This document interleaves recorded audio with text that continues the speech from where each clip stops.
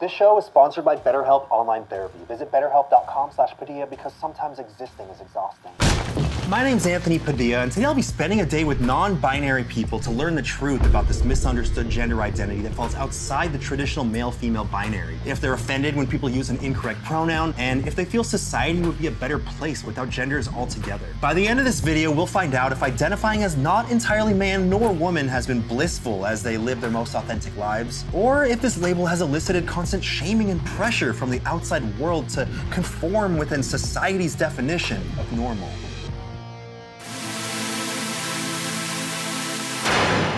Hello, Angel. Hello. Jacob. Hello. Jeffrey. Hi there. I'd love to hear you define what non-binary means in terms of gender. The gender binary says you gotta be in one of two boxes in order to be understood as a person. With the non-binary community, we say, no, I don't have to be in either box. What questions surrounding the idea of being non-binary do you feel like a broken record answering? Do I have to be androgynous to be non-binary? Do I have to use they, them pronouns in order to identify as non-binary? No, you don't. Isn't they plural? And the response is, what do you say when someone leaves an umbrella somewhere? Oh, they left that over there. Exactly, and you're talking about one person. No, I was talking about the 500 people that probably Under an umbrella, together. The least interesting part of it is the pronouns. Yes. Like, that is such a dumb technical classification. It's about giving yourself this profound freedom and joy and bliss in your body. And people are just like, but how do I use the pronouns? And I'm like, shut up about the pronouns. Do you get offended when people misgender you? I'm personally a little bit more chill about it, but I do know that there are other people who are non-binary out there who it is really, really painful for them to get misgendered. It just depends on who it is. For you, you feel like it's more about the intention behind it? Yeah, especially the aftermath. Like if somebody misgenders me and then I correct them, how they react afterwards is really more of what I look for. Someone can use the wrong pronoun and mean it with a lot of love and just not know better. You know? And I think that it's important for us to hear people's intention and then meet them where they're at and then be like, oh, actually, I do use they, them. Right, because it really comes from a matter of, do they respect me or not? I think most people are well-intentioned and most people are trying to be kind and respectful. Do you welcome people asking you questions? Always. I have the right to sort of be like, I don't feel like talking about my gender right now, but I'm down for questions and I'm down for just, a very easy curiosity and a kind sort of wondering, because most people we don't have good language for all this stuff yet. Most people are still pretty early in figuring a lot of this out. When did you first realize that you did not identify with the gender that was given to you? As I grew up, I kind of was comparing my experiences with other kids and seeing how they would react to certain things, and everyone was just super obsessed with certain girl things and girl clothes, and it's not that I was obsessed with only boy things, but it's just I didn't see that binary. Anything that you were interested in was fair game, Right. while many other kids would say, oh, that's a boy thing to do, oh, that's a girl thing to do. Exactly, yeah, I just played whatever was fun. I knew I was this way in kindergarten. I would get in trouble for taking all the dresses and not letting anyone else wear them. Were you in trouble because you were hogging it? Or because it was not a boy thing? Both?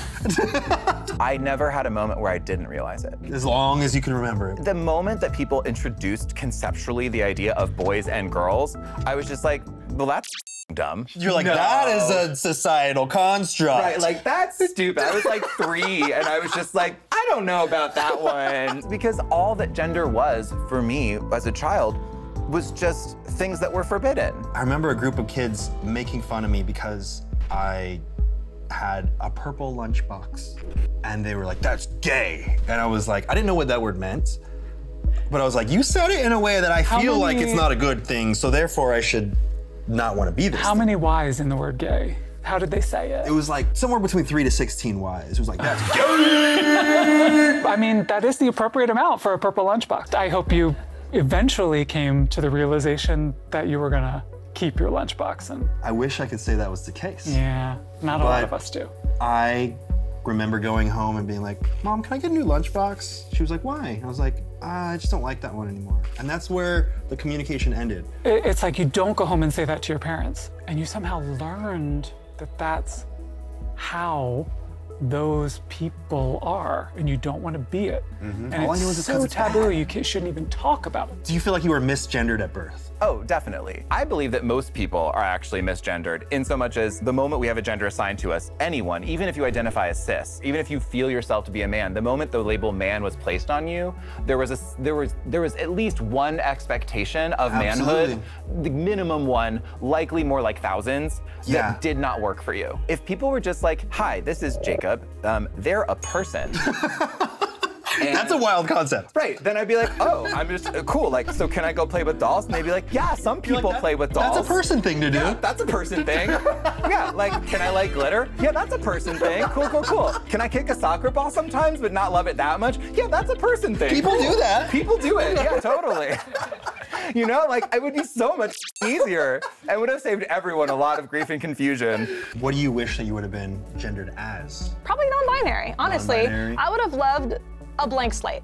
Like, if my parents would have just been like, hey, this is Angel. Don't circle M or F, just kind of leave it blank. We'll figure it out later. We have time for this. How did your parents play a part in this whole journey? My parents thought it was their job to make me not like this. Because my parents used everything they could think of, withholding affection, telling me God doesn't love me, hitting me, beating me up, everything that they could think of to get the queer to leave my body. The bittersweet thing about my dad is he apologized to me when I was like 33. How was that to hear? It was good to hear at the time, and I started immediately to grieve the 6-year-old who needed to hear it then. How did your life change after hearing that from your parent, knowing that they came to the realization that they didn't do what was best for you? I certainly understand that both of my parents were acting out of their own programming. And their own fear of what might happen to you if you weren't the way that they envisioned your perfect life. My dad literally said I was afraid of what other parents would think of me because of who you are. And that was personal for him. Many of our parents are programmed to think that they are failures just because of naturally who we are. And of course, that's gonna rub off on us. I was taught so thoroughly to hate myself. You know, if my parents are gonna treat me this way, I'm gonna treat myself this way before they can even get there, right? I'm definitely gonna be teacher's pet of self-hate. And I just went so thoroughly there that eventually the pressure just built and built and built and built, and I needed to do something very drastic. And I moved away to a Buddhist monastery to be able to look at all of these patterns and to just have space to learn to be quiet with myself. Quieting that internal monologue that was berating yourself constantly. Or even taking a look at it or ignoring the internal monologue or learning to live a life that doesn't depend on it so much, right? I don't think I'll ever be able to get rid of the programming, but I certainly can get rid of the self-hate, and I certainly can treat myself well. Yeah. And I do. Damn right. Do you feel like they kind of came from a place of fear, of fearing that if you didn't fall within these confines that you might be hurt, you might grow up to not enjoy life or be bullied or whatever? I think I was in my mid-20s when I first heard, like, my dad and my mom admit to me that they were scared for me. A lot of where it was really coming from was a fear that the world was gonna hurt me because I am who I am. And the really f***ed up part is that they're not wrong. The thing I had to explain to them is that we will never live in a world that doesn't try to hurt people like me unless I live this way. There are risks that I have to take in order to create a world where I am safe. What do you think has been the most difficult moment in your life surrounding being non-binary? Eventually becoming estranged from my parents.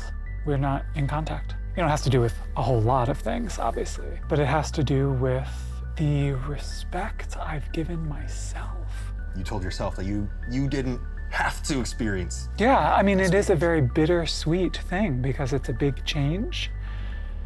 And that's the bitter part, but it's also a sweetness because it is a symbol of respect for myself. I'm like trying to hit on people or trying to like meet people or trying to like go on apps. And then I'm like, but why am I not being treated as if I'm hot?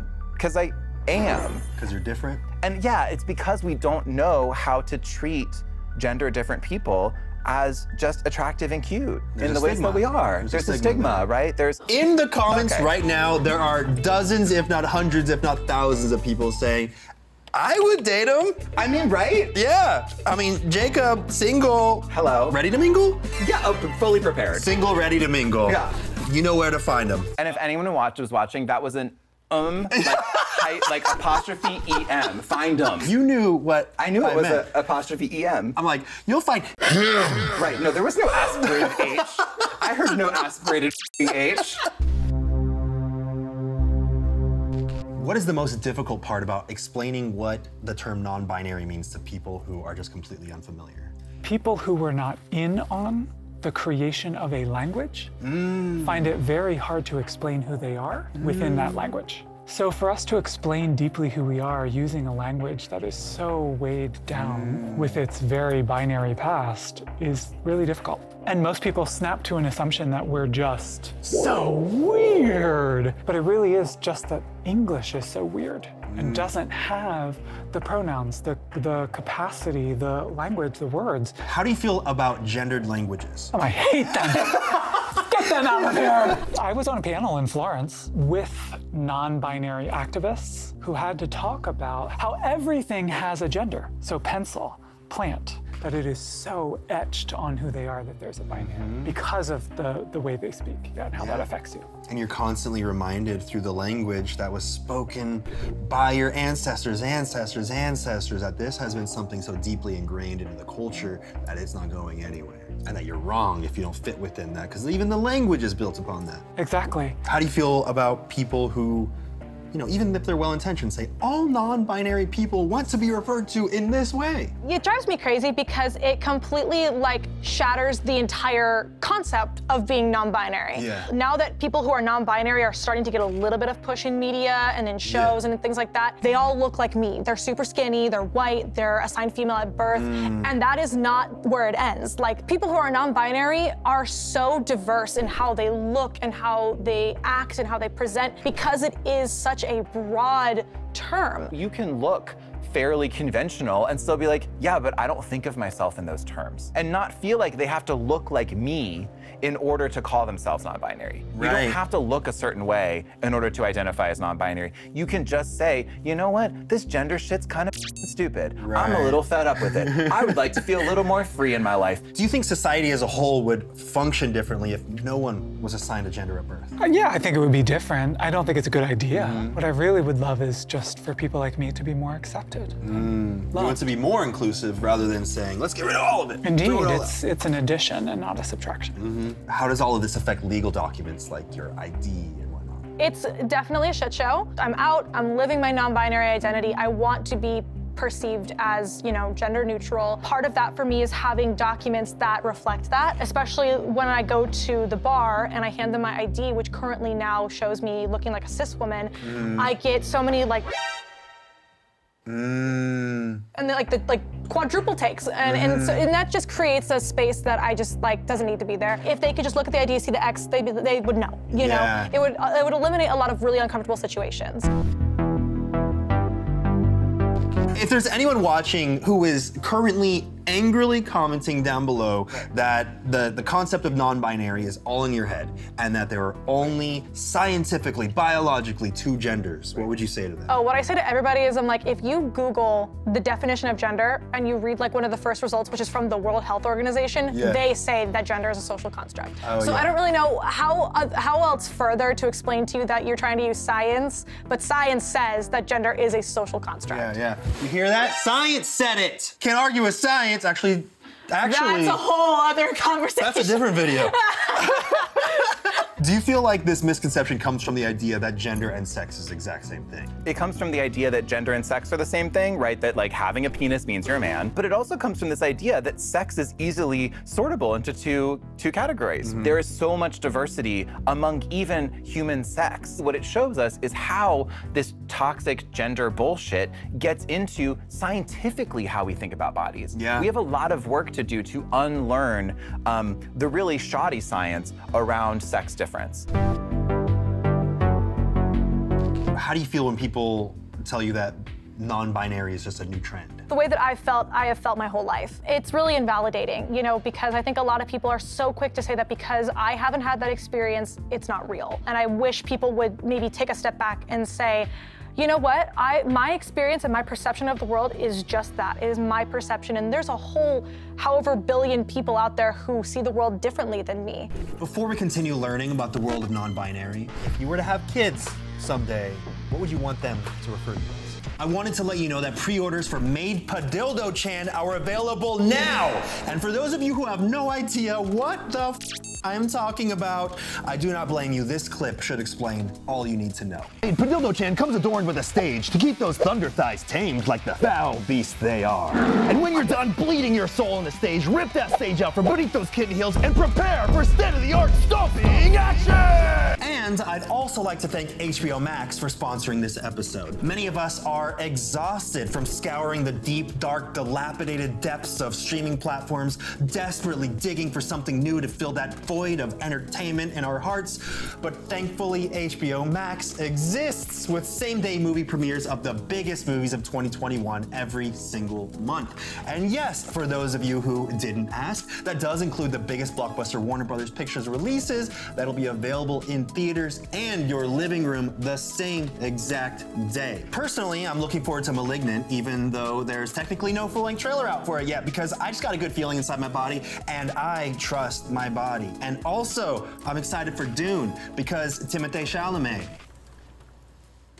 These movies, along with so many others, will be available in theaters and on HBO Max the same day for a limited time and at no extra charge to subscribers. Release dates are, of course, subject to change, so get on it before it's too late and sign up for HBO Max at hbom.ax/Padilla. Now, back to the world of non-binary.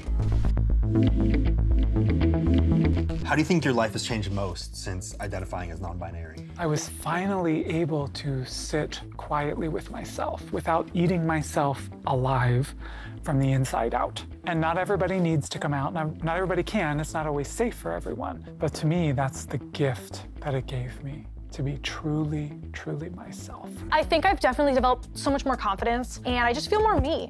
And it's kind of funny that when you start to feel more you, things start to happen that you would think aren't necessarily tied to your gender. I started surfing, which I've never done sports in my life. Willing to take risks and just like step outside of your comfort zone because there wasn't this weight of this other thing on you? It's like there was space that freed up in my brain where I was like constantly beforehand sitting there thinking like, why am I different? Why am I so different? Why, you know, why am I going through this? Why am I like this? And that was just a constant hum in the back of my head. Now that's gone, and so now I'm just feeling more comfortable in my own skin, and I'm confident in who I am. Jade wants to know what your experience with dysphoria has been. Dysphoria is a disconnect between how you feel on the inside with how you maybe look on the outside. So it's like a body part or something like that. For me, it's mostly been, you know, with my body. I tend to have a lot of dysphoria on my chest and just like my shoulders and things like that. I really just want an androgynous looking body. Like, I don't want anybody to like look at me and go, that's a woman based on this, or that's a man based on this. Heather wants to know, if you were to have kids someday, what would you want them to refer to you as? I think I'd want to get away from mom and dad entirely, and I want them to call me Pop, because that's cute as hell. That's cute. And also, like, I'm Pop. You know what I mean? Pop. Like, I am Pop. I feel like a lot of people imagine that if there is a non-binary identifying parent, that they expect their child to be like, parent! I bet my kids would be like, would like, when they wanted to really get under my skin, would be like, gender neutral parental unit number 1, I'm hungry when it's dinner. That's a 3-year-old. Like, shut up, Cassandra!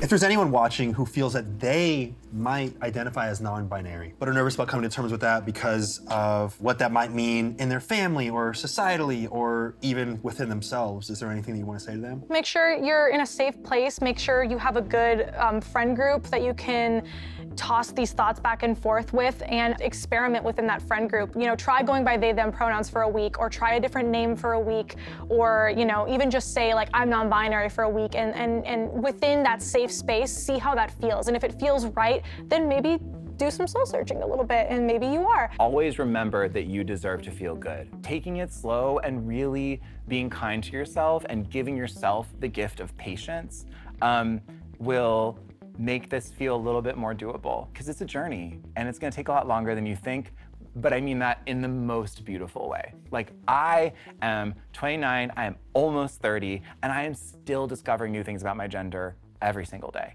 And it's fabulous. Damn. Damn. I'm a wise old grandma, okay? I gotta have some sage wisdom for the babies. I would expect you to have so much gray hair with that kind of stuff. I have quite a bit though, look. You see it? Damn, that's how you know you're wise. What do you think the biggest misconception is about non-binary people? Non-binary people are curvy. Non-binary people are fat. Non-binary people are every skin tone, every ethnicity, every race under the sun. We are everywhere, and there is no such thing as what a prototypical or archetypal non-binary person looks like. And I wish that people understood that better. All right, you got 5 seconds to shout out or promote anything you want directly into camera. Go. If you want to watch queer content, subscribe to Angel and Nicole on YouTube, and you can follow me at Kinkle Morris on TikTok and Instagram. It's called Sissy, a coming of gender story. Buy it from your local bookstore if you can, but if you can't, you can buy it online. Buy my audiobook. My voice will tell you there is nothing wrong with you. Y'all should subscribe to this cutie over here, because we had a great conversation, and also then you get to see more of Slade. True, because Slade has some rage issues, so if you don't click that subscribe button, you don't want to know. After spending a day with these individuals who identify as non-binary, I've come to understand just how nuanced and complex gender identity really is. Everyone's experience with what feels most authentic to them is wholly unique and deserves to be met with respect at the very least.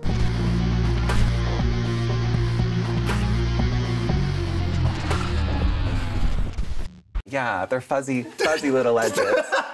We are all just slobs, okay? Can I hold Slade? Go ahead. Is that acceptable? Go ahead. Slade, do you consent? Slade consents. Okay, cool, yeah, cool, he cool, likes cool, getting cool. touched. Oh my God, this is amazing.